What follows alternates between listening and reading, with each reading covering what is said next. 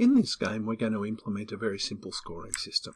So you'll see right now that if I'm playing the game, when I hit the astronaut or when I have a collision with the astronaut object, then it moves the astronaut object.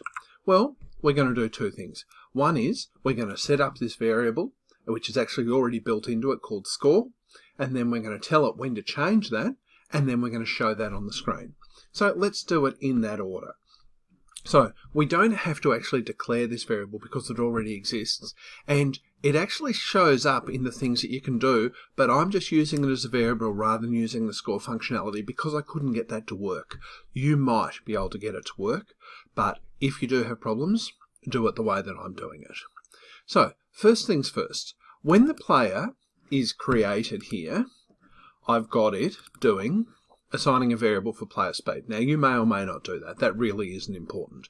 But what we're going to do is we're going to set this thing called score. Now if you look, you'll see this built-in variable. So it's already there.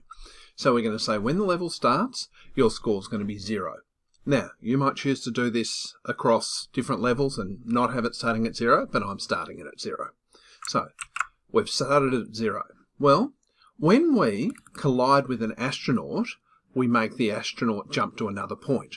Well, that's all well and good, but what we're also going to do is we're going to put in this variable, again, built-in variable for score, and we're going to make it go up by 1. So we've actually done the first two parts of our scoring system. It's pretty easy. It starts at 0. Every time we collide with an astronaut, the score goes up. Well, let's see this score.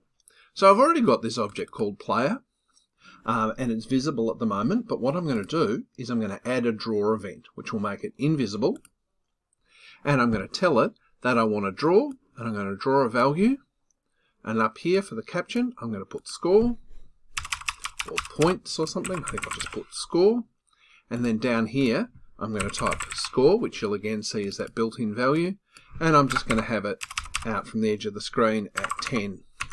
And 10, although I've written that as 19 and 19, but it doesn't particularly matter. And now we should have those things working, but let's see if they all work. So there's the score at 0. That's encouraging. There we go.